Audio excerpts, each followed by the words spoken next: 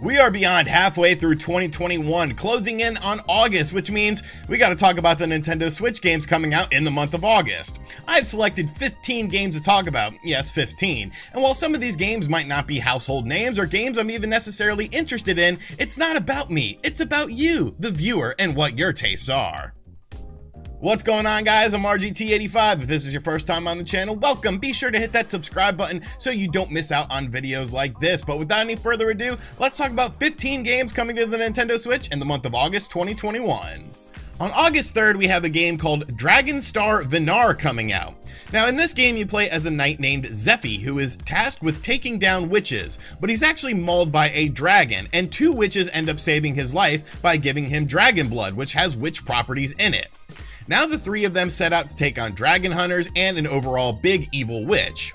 The game is interesting in that it's a turn-based JRPG game, but with a bit of a twist with the battle system. It utilizes a 3-tier height system when you're battling. So basically you can sort of go up and down on these different tiers to do different damages to different enemies. The game looks nice enough and has an anime art style, and exclusive to the Nintendo Switch version of the game are additional weapons, armor, and level caps that were previously only available for purchase on other platforms, and now these are free. Dragonstar Vinar comes out on August 3rd, and while this might not be a JRPG I end up checking out, maybe you will. Also on August 3rd, we have a game called In Sound Mind.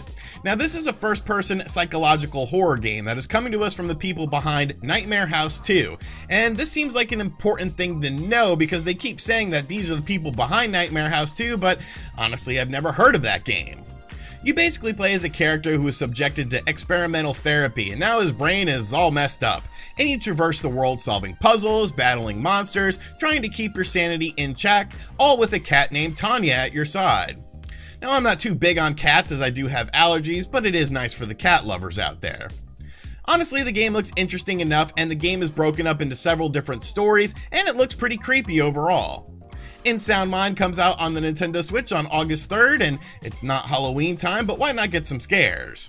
Before we get into the next game for the month of August on the Nintendo Switch, I want to give a huge thank you to Surfshark VPN for sponsoring this video. What is Surfshark VPN? I'm glad you asked. I've said it before and I'll say it again, RGT wants you to be protected when you're surfing the internet, and Surfshark VPN was kind enough to sponsor today's video, and they will give you that protection.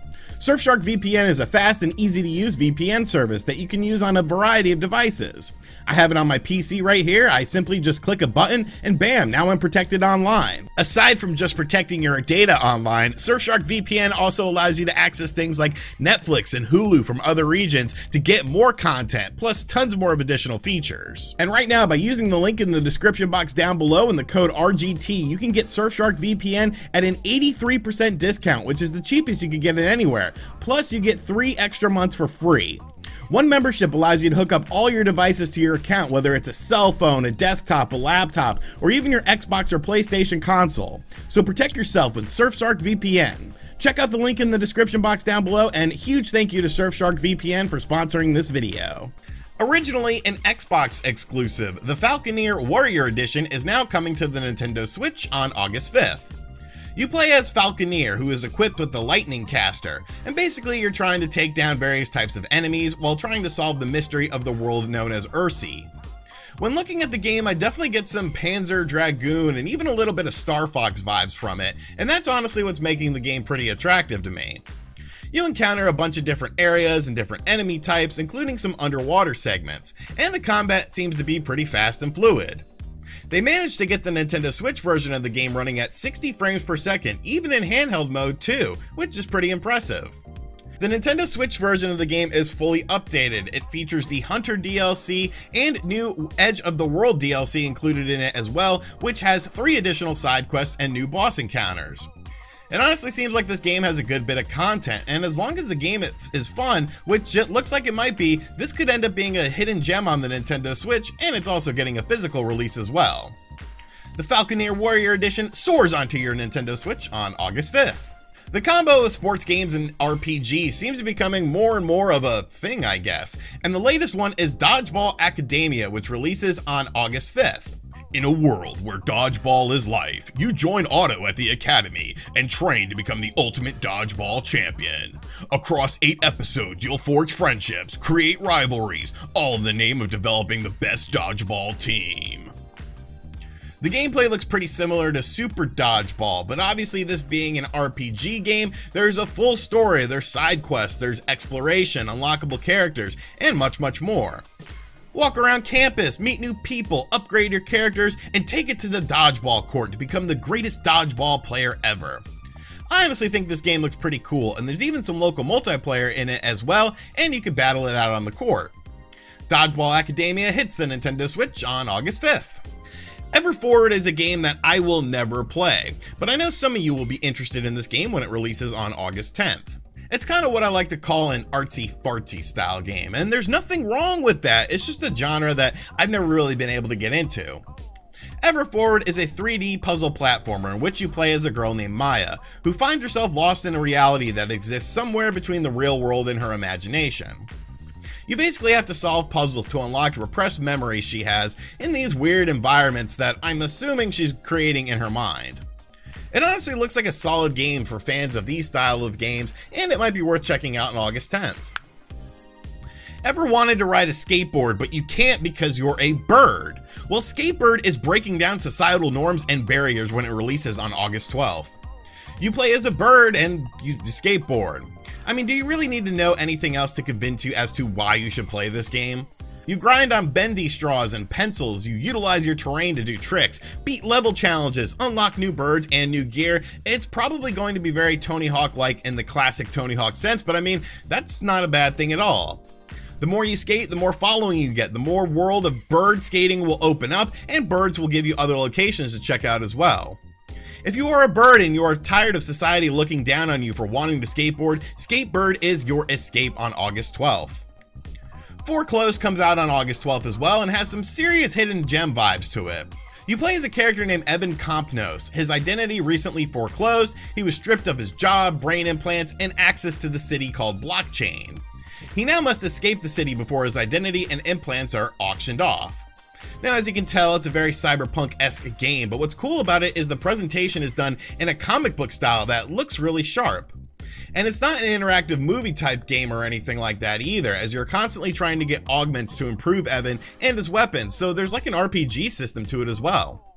The combat looks pretty good, the world looks interesting enough, and this could be a really fun game to check out on August 12th. Do you like dogs? Do you like dogs that have human jobs? Do you want to save the world? Well, check out Paw Patrol, the movie Adventure City Calls on August 13th, or die! Now, I know I said that artsy-fartsy games aren't my style, and upon first glance, Road 96, which comes out on August 16th, does have an artsy-fartsy style to it, but the gameplay sounds so compelling that I'm making an exception for this. It's 1996, you are hitchhiking to get out of the authoritarian nation of Petria and find your freedom. You encounter a bunch of different characters on your hitchhiking adventures, all with their own backstories, and you end up with a ton of different gameplay elements because of this. The game is procedurally generated too, with thousands of rows, meaning that you can play through the game in a variety of different ways because you're going to end up going somewhere different with someone different on a different path. I'm absolutely fascinated by this concept, and I think if it's well done and works as it's intended, this game could be seriously awesome. The visual style of the game looks nice too, and it says that there's a variety of 90s tunes that you hear in the game as well, so I'm curious to see what bands and artists they got. Honestly, I'm really looking forward to playing Road 96 when it comes out on August 16th. I just hope it turns out well. If you like Streets of Rage 4, which you should have because it was awesome, then Mayhem Brawler should be a game on your radar when it comes out on August 19th. The game looks like a concept out of a 90s kid's imagination when making a beat-em-up game, where you play as one of 3 different characters, Dolphin, Star, and Trouble. Basically, you kick people's asses, but not just street thugs you are dealing with, because there's like dinosaur-looking thugs in the game too, so obviously it has a more fantasy approach to it. The cool thing about this game is that there are branching paths which leads you to different levels, and there's 3 different endings as well, so there will be some good replay value in this game. Beat-em-ups are back, and Mayhem Brawler might be the next must-play one when it comes out on August 19th. Rims Racing is coming out on August 19th, and I will be honest with you guys, I absolutely hate the way that the title is stylized. The I in Rims is the only lowercase letter, with everything else being uppercase, and I don't understand why. Am I supposed to say the name different because of this? Anyways, it's a realistic motorcycle racing game which features real bikes in real locations. It's a simulation style game with customizable parts that will greatly impact your bike, realistic physics, and so on. Now honestly, I could barely ride a normal bicycle, so motorbike racing ain't for me, but if it's for you, Rims Racing, all capital except for one I, will be there for you on August 19th. I'm currently looking at buying a house or a townhouse, so when I see HOA, I think of Homeowners Association and the fees tied in with that. But HOA is actually a 2D platformer coming to the Nintendo Switch on August 24th. This game looks like a rather peaceful platformer with a hand-painted art style that kind of reminds me a bit of A Boy and His Blob on the Nintendo Wii. You play as Hoa, you explore the world, encounter new friends and enemies as well. I really don't have much else to say about this game, but if you like what you see, it might be worth checking out Hoa on August 24th. This game feels like it was announced forever ago for the Nintendo Switch, but King's Bounty 2 is finally coming out on August 24th. An interesting combination of different gameplay types. King's Bounty 2 has you choosing from one of 3 characters at the start of the game, each with their own abilities and personal stories as you set out into the world of Antera. The exploration part of the game looks to be like a behind-the-back third-person perspective, kind of similar to Elder Scrolls if you choose that camera, but the combat in the game is actually a tactical grid-based strategy RPG, which makes this game very different from others that are similar to it. Of course, since it's in medieval times, you encounter large beasts, warlords, and others on the battlefield. You customize and build your army to your liking in order to take out opposing characters, with a ton of different upgrades that you can use as well. It's an interesting looking game, and I'll be curious to see how the Nintendo Switch version of this game performs, considering it is a multi-platform release. King's Bounty 2 will be available on August 24th, and all the King's horses and all the King's men are ready. Arguably the biggest game of the month is the Nintendo Switch exclusive, well, at least for now, No More Heroes 3 on August 27th. Travis Touchdown is back, and after the horrible Travis strikes again, I am definitely ready to cleanse my palate of that disgusting taste and get back into some classic No More Heroes gameplay. You fight through the galactic superhero rankings as the evil Prince FU has taken over Earth, and Travis Touchdown has to become number 1.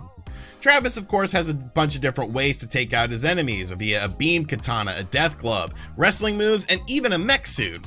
Now, in order to get your ranking up in order to challenge these other opponents, you have to do weird mini games to get that rank up. Some of the mini games are absolutely ridiculous in these games as well, so I'm really looking forward to seeing what they've included in this game. The graphical style of the game looks pretty decent. It looks pretty much like No More Heroes 1 and 2, and of course the writing and the setting of the game should be absolutely crazy, as this is a Suda51 game. Now I know what you're saying to yourself, did I reuse my notes on this game from my 2021 upcoming Switch games video? You're damn right I did. But No More Heroes 3 does look like a lot of fun, and will be on your Nintendo Switch on August 27th. What happens when you take the open world Grand Theft Auto format but implement it into medieval times? You get a game called Rustler, which comes out on August 31st, and this game looks freaking awesome, man. Presentation wise, it's very similar to Grand Theft Auto Chinatown Wars with a top-down perspective, but it's essentially an open world game where you're a character who, I guess he's essentially like a dickhead and he just does GTA style stuff. You steal a horse instead of a car. You hire a guy to follow you around to be your radio. You kill random people. It looks ridiculous and chaotic, and I want to play this game badly. Now obviously it's not a real representation of the world during those times, taking on more of a Bard's Tale style of humor, but I think that's going to work very well in this game's favor to make it just over the top and crazy. This is probably how I would have acted if I lived in medieval times, so Rustler to me is a must play when it comes out on the Nintendo Switch on August 31st. Alrighty, so those are 15 games coming to the Nintendo Switch in the month of August 2021. Like I said at the start, some of these games don't really interest me, but they might interest you. So I figured, you know what, let's just talk about a variety of games and maybe you'll find something you like. So let me know in the comments down below which games you're interested in for the month of August. And as always, guys, thank you for checking out this video. If you are new to the channel, be sure to hit that subscribe button. Be sure to like and share the video as well. A huge thank you to Surfshark VPN for sponsoring this video. Make sure you guys go check them out. The link is in the description box down below, and as always, I'll catch you guys on the next one. Later.